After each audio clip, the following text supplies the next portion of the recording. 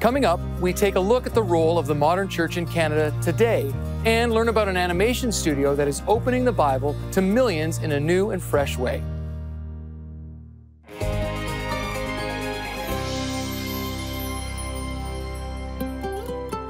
Welcome to the 700 Club Canada, and I'm with Stephen again. We're so glad to have you. It's been amazing so far, and today we're talking about the church in Canada. Yes, we are. I'm curious, what do you see when you see the church in Canada? I mean, to me, it's Matthew 9. I guess I'm an evangelist by heart, but I see, just this tremendous opportunity for the church to be partnering with God and winning souls. And, there's tons of things going on around the world. Lots of people are asking, where's hope? Where's my stability? Where's my peace? And the church has the answers for these. I agree with you. I think the time is now for the church. And so, talking about the church in Canada today, it's a really important question to ask, what is its role? And so our next guest may have some insight into this. So please welcome Reverend Ken Russell. Hi, Ken. Thank you so much for being with us here today. Hi, Bill. So nice to see you on screen. Great to be with you. You work actively, hands-on with the churches, particularly in BC and the Yukon area. And so what are you seeing and what are you noticing about the church in Canada right now? Yeah, I think the greatest change, the shift in the church in Canada has been globalization. Right. We've been impacted by immigration and newcomers to Canada. Congregations are rapidly growing and becoming more and more international.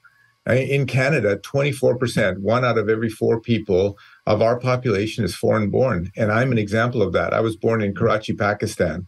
Came here in 1970 and integrated as a Canadian. I'm a Canadian citizen now, but I'm among, 1.3 million new immigrants that came between 2016 and 2021. So I think that's probably the biggest shift we've seen impacting the church in Canada. Yeah, I agree with you. In the 22 years that I've been here, I've seen a dramatic shift. And now most of our new families are coming from other parts of the world. And so this is becoming a pressing need, not only for the church, but also for our culture and society. And so how have you seen the church practically meeting the needs of this new demographic, these new Canadians? Well, that's great. It's a great question. The immigrants that are coming are highly educated, yes, trained. They're coming from areas like China, India, Latin America, Southeast Asia, highly skilled, but they're finding our systems difficult. Transportation systems, educational systems, banking systems. And so churches that really reach into this community are ones that have really developed a good outreach strategy to help people become more Canadian in their lifestyle. Yeah, I agree with you. In our context, we're recognizing that they want to become a part of a Canadian church. They don't want a church that's only their ethnicity or language, because they want to become more Canadian. And we have a great opportunity to serve this need. We've also been learning, though, you have to also give them a voice and a platform. Again, you celebrate by what you see. And so we're just growing and exploding in this area as a result of that. And I can imagine you're hearing some great stories about what some churches are actually doing. So can you give us a couple of examples of what churches are doing in your area? Yeah, the greatest example that comes to mind is our Arabic church. It was newly planted about 4 or 5 years ago. And the pastor there is just amazing in reaching into these communities of faith and into the non-churched areas as well. So Bill, some of these people who are coming are Christians already, right, and others aren't. And so he has started a ministry for orientation, medical systems transport, the internet technology that we have here in Canada, banking, even things like fraud protection. Many of these people who are coming to Canada are vulnerable because fraud is prevalent here in Canada, and they can be taken easily. So they've set up some educational options for them and language and employment options. The other thing is loneliness. There's social isolation within these communities. And so meaningful community drop-in centers, places where mental health needs can be addressed, depression, anxiety, separation anxiety from their home country. And further, they've developed things like addiction recovery as well, because some of the folks that have come as newcomers They have addictions and other things that need to be broken.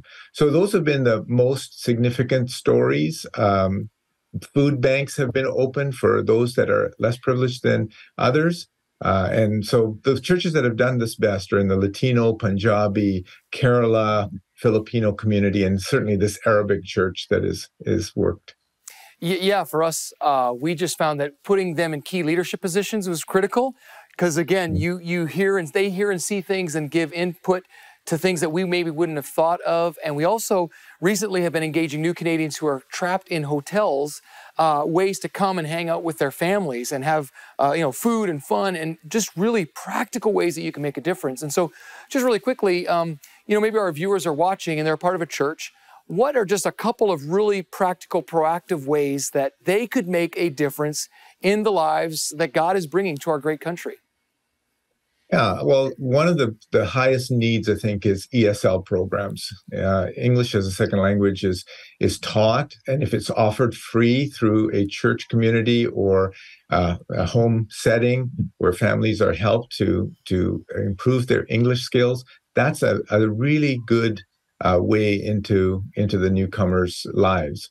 The other part is what you mentioned. A lot of them are fleeing from very terrible situations.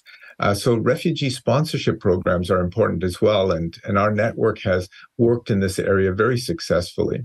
But if you want to do something fun to reach into these communities, and the specific one that I was addressing earlier, the Arabic community filled with Muslims, they love to eat. They love to have a barbecue. They love to have sporting events. We've done some of those things through this church and other churches in our area very successfully. So they feel that they're not being indoctrinated; they're just being befriended, and that's very important. Love wins; it just does. Well, that's awesome. I'm looking forward to our conversation, and we are going to be right back to continue this conversation on the state of the church in Canada with Ken Russell. In whatever circumstance you face, God wants you to have victory. It's not too late.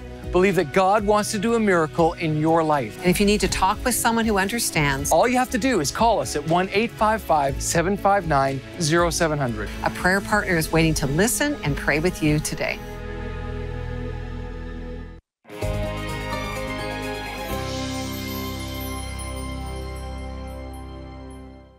I'm back with my good friend Ken Russell, and we talked about the opportunities that we as the church have right now with new Canadians, but I want to talk about some of the challenges as well. So, Ken, you're a leader of leaders. You oversee a lot of churches in your area.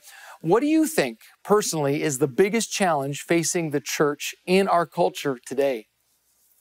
Well, I think there's actually three that I can label, so I'll be quick. But, living in a post-pandemic reality, our churches have shifted. There's a social, cultural shift that's gone on. And we, by and large, we were caught unaware. The first one is a real shift to individualism and isolation. People are disconnecting from time-consuming, messy, anxiety-provoking interpersonal relationships. They're going online. And they're placing more emphasis on self rather than others. We're in a high-tech, low-touch world. Right. And so this has created a challenge for the church. Church has become an option to gather and worship together rather than a necessity for spiritual growth in life. So that's the first one. The second one is intensified emotions. People are making life-changing decisions on how they feel. And their identity is tied up in their feelings rather than in the truth of God's word. And so this is a challenge facing the church. We need to address people's purpose, their identity, and their destiny. And the third one is we live in an information overloaded world. Google can tell you things that the average person didn't know many, many years ago. But the problem with that is information without discernment leads to confusion. And so these are three things I've identified as the greatest challenges for the church. Oh, that is so good. And it was even alliteration. I love it. Isolation, identity, and information overload. Really true. And how do you think we got here? Like what has happened to us? And maybe even in the church, how have we kind of maybe let this creep in even into our church culture?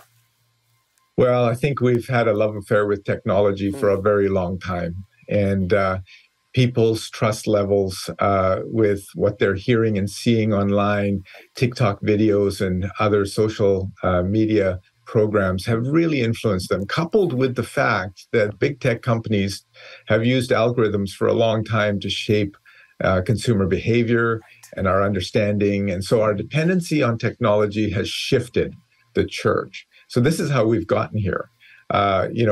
We have an apologetic complacency among believers to actually speak the truth, to proclaim the truth, to live the truth in their lives. And so I think that's how we got here, technology. And I'm not blaming technology, but I think that's how we got there. No, I agree with you 100%. One of the things we're learning in our context is people actually just want the truth again. They're tired of truth being spun or angled or manipulated. Don't try to convince me. Just tell me the truth and let me make a decision. I'm finding that in our context. But for you, as you think about this and the challenges we're facing, what do you think can be done about it? Well, I think we need to emulate Christ. So Christ was not above culture. He wasn't below culture. He was embedded in culture. And so if we embrace the mission of Christ to transform culture, we cannot approach it combatively. We have to approach it redemptively, just like Jesus did. So as followers of Christ, we should use technology and social media to redeem what's broken in our culture. Yeah. So people's identity is based on sexuality today, rather than on who they were designed to be by their creator, their purpose. If we can proclaim that true purpose of why God created human beings and their destiny, I think we can embrace technology rather than run from it or fear it, and use social media to proclaim truth in these three areas of identity, purpose, and destiny. That is so good. I really hope that there are pastors or key leaders in our churches and those who attend church that are listening to this. But do you have we have just a short time left. Do you have maybe a story, an example of where this is happening? Yeah, I think the best example that I've seen take place in our church is one of our churches in downtown Vancouver, Broadway Church.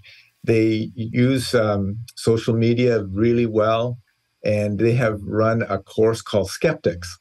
So it's based on an interactive meal where people who have questions about faith, or they're even a bit skeptical about Christianity or religion in general, can come in a non-threatening atmosphere and have their questions answered with truth. So that's about the best example I've seen. There's other programs like Celebrate Recovery, Divorce Care, Financial Planning, the Truth Project Alpha. There's lots of programs that we run, but it comes down to the relational level. It really does. Well, thank you so much for being with us here today. You've helped so much, and keep up the great work. We need you. We need great leaders like you who are cheering on our pastors in the local church to be innovative and reach into culture in order to see lives transformed by the power of Jesus. Thanks, Ken. It's always great to talk to you. My pleasure, Bill. Well, now here's a look at one organization's creative way of connecting culture to the Bible message. Tucked away in a quiet Portland neighborhood is an animation studio that is opening the Bible to millions in a new and fresh way. Some amazing things are happening behind that door. An idea of some college buddies has become one of the most successful ways to help people understand the Bible.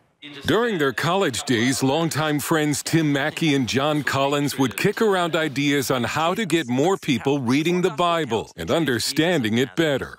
The result was an animation experiment called Bible Project that at first only included 2 videos posted online for their friends. Less than 10 years later, Bible Project has more than 140 employees, creating more than 180 videos and 350 podcast episodes over the internet. With over 620 million views in over 200 countries and over 5 million subscribers worldwide. Michael McDonald is the Chief Global Focus and Strategic Relationships Officer. None of us were smart enough to think about, would we create this big nonprofit out of this? This really was a passion project of 2 friends going, I think this would be helpful to not only just us, but some of our friends. And the crowd just caught up so fast in not only watching them, but wanting more of them. And they started helping fund them just with, $5 here, $10 there, until we had enough funds to make another video, and away we went. After college, John served as a pastor before beginning a career making explainer videos for large companies. After Tim got his PhD in Hebrew Bible and Jewish studies, he became a pastor and seminary professor. Then they decided to join forces, combining Tim's Bible knowledge and John's creative abilities. And Bible Project was born. This is just basically our workflow for one of our fully animated videos. So some projects are in illustration, some are in animation, some are writing, some are storyboarding. Then I meet with the artist, and then we go through all this in detail, and then the artist goes and draws the beautiful version. So by the time I sit down to record, I've got this in my head. The first dispute, that's hard to say quickly. That is hard. The first dispute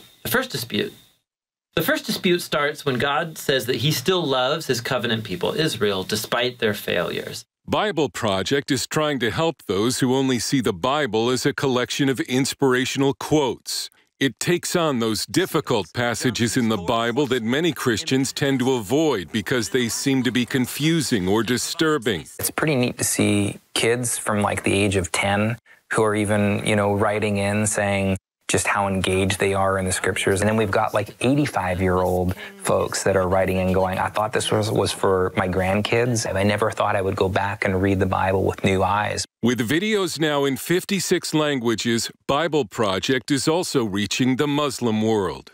You find people in, Tunisia watching the Arabic videos and sending in comments of, I'm a Muslim who, has been interested in the Bible and I didn't know how to, engage it or read it. And I found your videos on YouTube because they're free. And now they're opening up the scriptures in a unique way and understanding, what it's saying about Jesus. So an experiment once meant to only help a few friends is today helping millions around the world to know and understand the Bible better. One thing we think God is doing is that he's helping people see the Bible as a really important part of their life. And our contribution to that is helping people see the Bible through this paradigm of biblical theology, where you appreciate the Bible in its literary design, and you understand the Bible as a story, and you see how that story leads to Jesus, and then it just makes things, it's falling apart. It makes things more meaningful. Dale Hurd, CBN News in Portland, Oregon.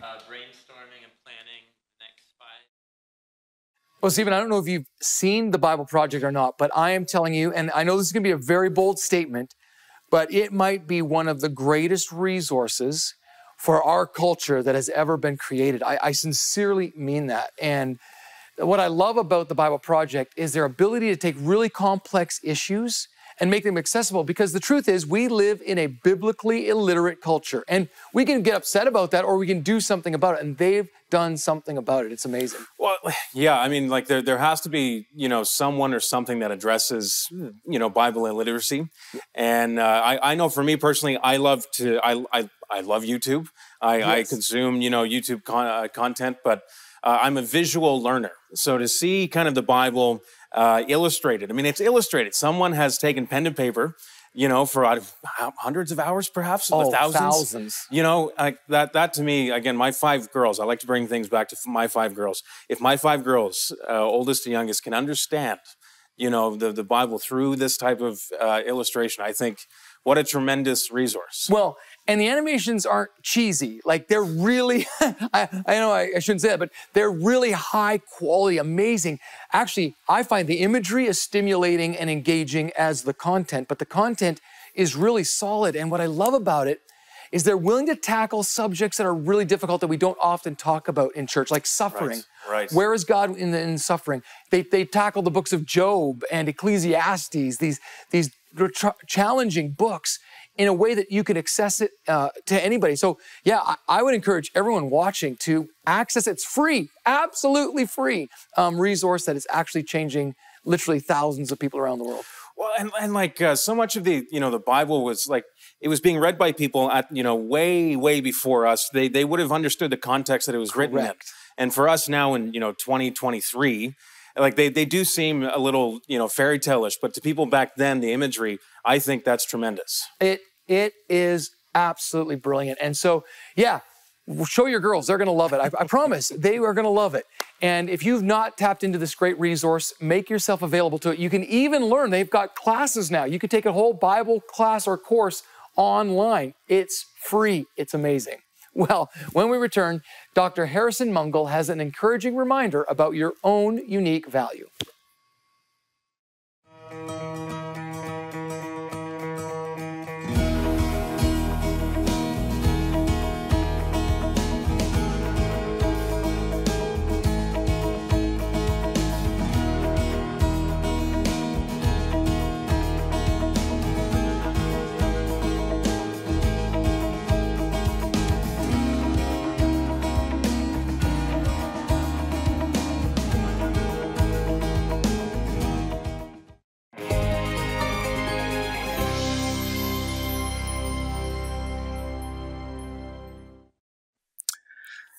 Hello, today I want to talk to you about God's heirloom.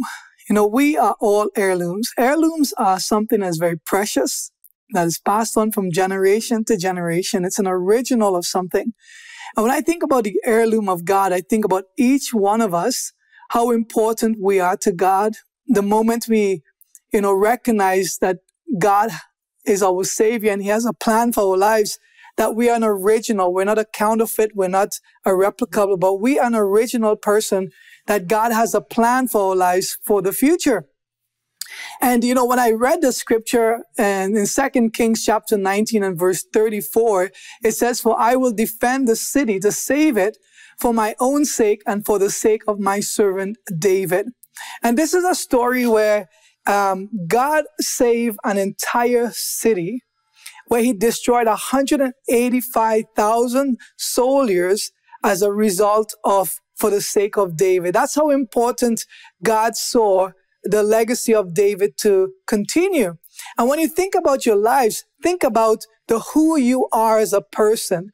The Bible says that we are joint heirs with Jesus. That means that we are the heirloom of God, and that your life, your person, the person you are, God can, because for your sake, for the sake of your life and how you have groomed yourself to understand your position in Christ, just like David understand himself in God. As a result of David, God saved an entire city. Can you imagine, as a result of your life, how many lives can be saved? Because you are God's heirloom, so He can pass on a legacy from your life, perhaps to your children, your grandchildren, maybe your great-grandchildren. Sometimes we lose sight in terms of the value you see in yourself as a person and how God sees you. When God created you, God placed something in your life. He placed a value in your life where you become His heirloom. An interesting thing too is what I like about God. He says when He opened His hands, that your name is written in the palm of His hands. That tells me how important you are to God, that you are His heirloom. In fact, the Bible says that we are the apple of His eyes. And because of us, other lives can be changed and God can protect. If He protect a whole city, destroying 185 soldiers by His angels, can you imagine what God can do in the generation ahead of us because of our lives and our status in Him? I want to encourage you today, recognize who you are in Christ. Recognize that you are very important to God, that you are the heirloom of God. And because of you, your generation, lots of lives are going to be changed, and God is going to protect people through you because of your faith in Him. God bless you, and I'll talk to you again soon. Bye for now.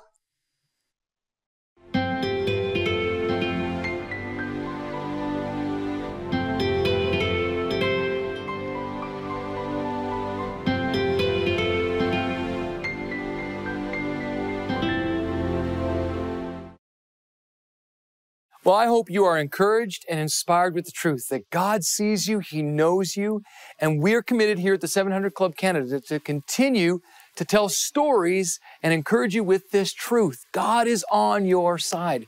And I want to invite you to become a partner with us so that we can do that. And if you become a monthly partner today, you'll automatically receive the 10 Laws for Success. It's keys to win in work, family, and finance to discover powerful biblical principles that will transform your life. As well, you'll receive our monthly magazine entitled Frontline. So why not give us a call today at 1-855-759-0700 and partner with us on this amazing mission. How is this world supposed to work? Is there a godly framework for success? How can I live with eternity in mind?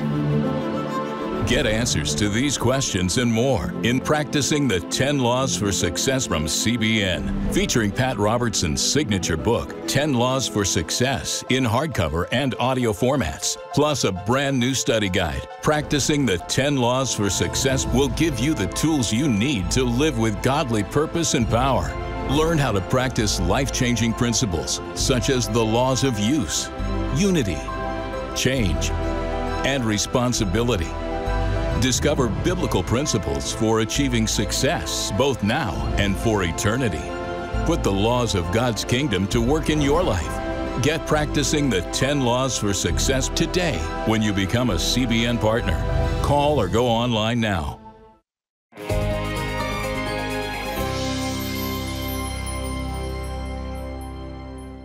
Well, I hope that you have been encouraged today, as I have been, that there is hope for Canada, and it's found in God's church through innovation and creative ways that we're doing that. And I know you're doing that and cheering you on, really excited for you and believe in you. So yeah, what do you see as something of hope that we can walk away with today? Oh, just so much. I mean, it's encouraging to see the church growing. It's encouraging to see resources like we have right now readily available, free to kind of grow our Bible knowledge and understanding. Yeah. I mean, those are just tremendous places to start. It's amazing. Well, and we also know there's power in prayer. And so we pray for you.